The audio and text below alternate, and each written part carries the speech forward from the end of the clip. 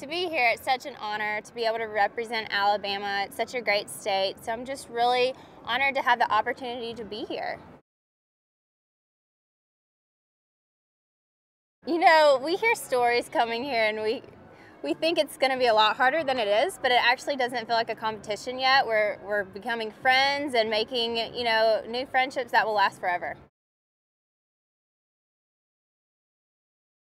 I think, it's just like a sports event. There's competition. You never really know the outcome, so it's very exciting, and I think it keeps people coming back and back for more because the Miss Universe organization makes sure to keep it fresh and fun every year.